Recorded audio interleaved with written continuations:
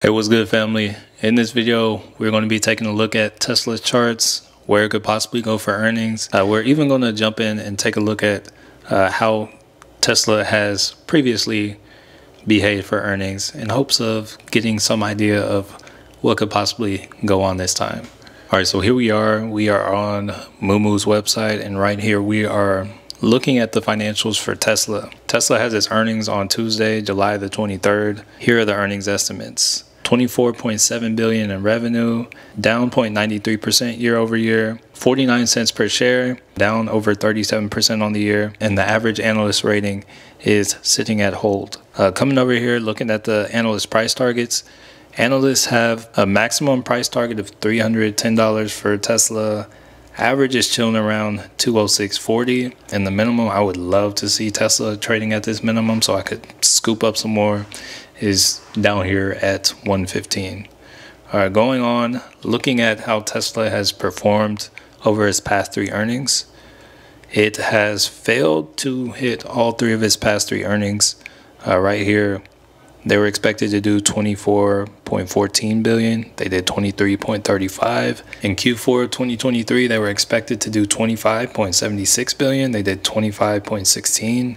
And in Q1 of this year, they were expected to do 22.25 billion, but they did 21.3 billion. Now going on to look at the charts to see if we can piece this information together. Looking at Tesla, we are looking at Tesla on the daily chart. So each one of these candles represents one day. And all of these E's represents earnings dates for Tesla. So if we look at the last three, what we just got the data from on Moomoo, we know that Tesla missed all three of its last earnings.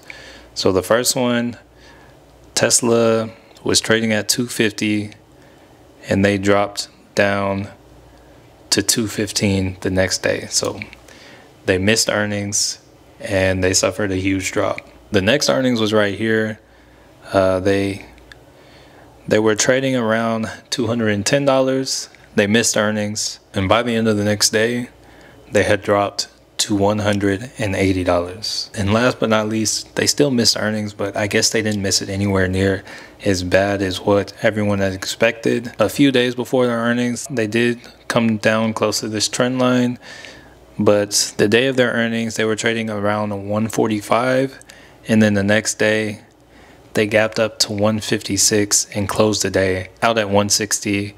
And then they even had a crazy run up to 197 and pretty much consolidated up until a couple weeks ago. So looking over here, Tesla is expecting to hit 49 cents per share. Right here, do 24.69 billion in revenue. Chances are they will miss that, and that's already factored in. So these earnings will be interesting as long as things look like they are once again on an upward trajectory and it looks like things aren't as bad as they were. Tesla should see a pop if Tesla shows progress. If Tesla doesn't show progress, they could definitely trade their way back on down into this channel, or if Tesla does even worse than expected, they could make their way back down and make some new lows. But now that we know how Tesla's earnings has gone, now let's see if we can figure out some possible things that Tesla will do. All right, so looking at Tesla on the daily chart, Tesla was respecting this channel for a while. Ever since July of 2023, Tesla has been trading in this channel, and up until recently, early July this month, Tesla was trading in this range.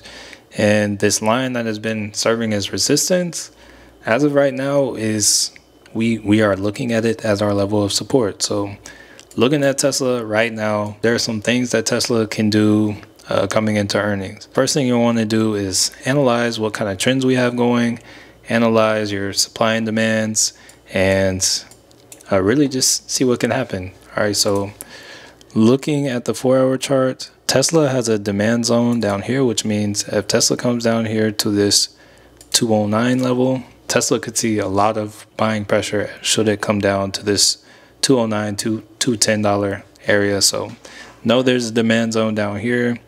We have trend line support right here. Heading into earnings, that's around about 225. So just know right here, if Tesla comes here, it's going to have a little bit of trouble getting below this. So For me, if I were looking for upside going into earnings, which I'm not since I don't really play earnings, I would start looking to buy right here at this 225 area. If I'm looking for downside or anything like that, Tesla has kind of been respecting this trend line on the 4 hour as well as the 1 hour.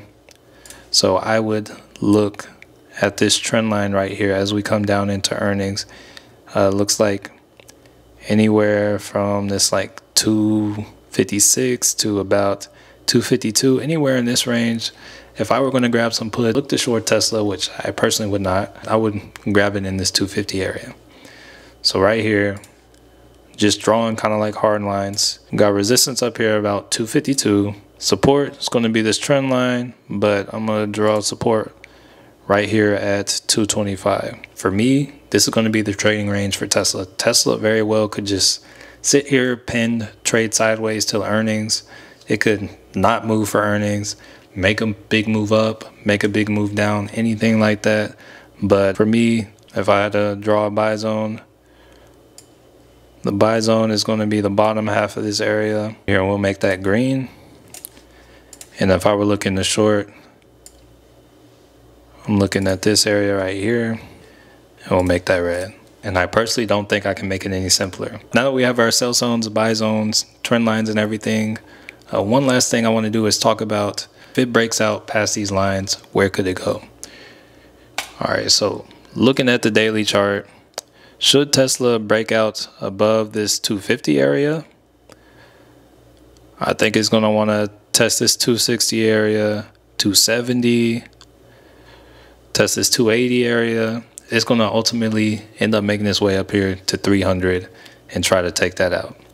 And should things not go so well for Tesla, I think it's coming to fill this gap right here. So maybe coming in, tapping into this demand zone, and then after it taps into the demand zone, it might retest the trend line and ultimately try to make its way up again.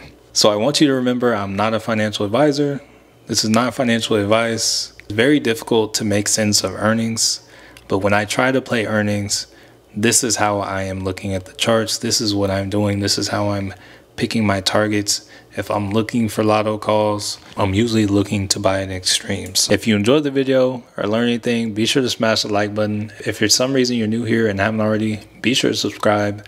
And last, but certainly not least, thank you so much for watching. Manuel signing off, and I want to change your life. And at the time of this recording, Moomoo is giving away up to 15 free stocks when you open an account and make a deposit, when you sign up using the referral link down below in the description or using this QR code right here.